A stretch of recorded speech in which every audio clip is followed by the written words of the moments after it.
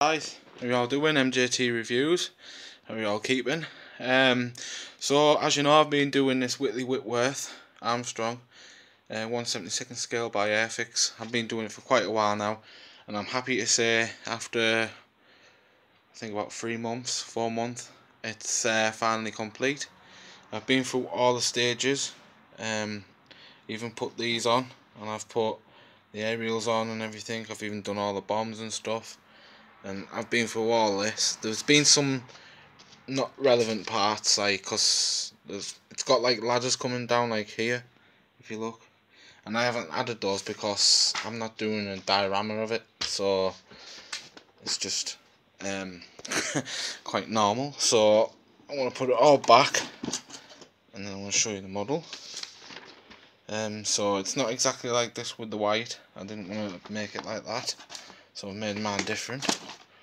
So I'll put everything back, and yes guys, YouTube certified. Isn't that cool? So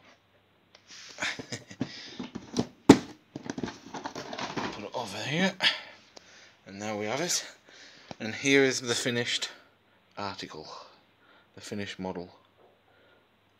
I'm just going to place it right there, and there we have it guys. There's my Armstrong Whitley Whitworth in all of its glory. I'll take you around the plane. So let me focus on it. I had these little features here which are just there. I added those.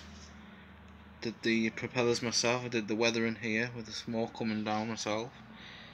Did all these little bits here, and I did the back aerials here. These things sticking out. The guns were really hard to do as well. And then turn it round. So there's more as well down there. What was hard was doing the masking for this, for the canopy. It was really hard to do. And then the bombs underneath. So I really enjoyed building it guys, even though it took very long time. I'm going to be doing another one shortly, so yep, that's the finished article. So thank you guys for watching like you have been doing.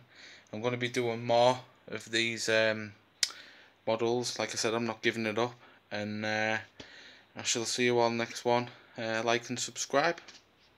See you later guys, bye now.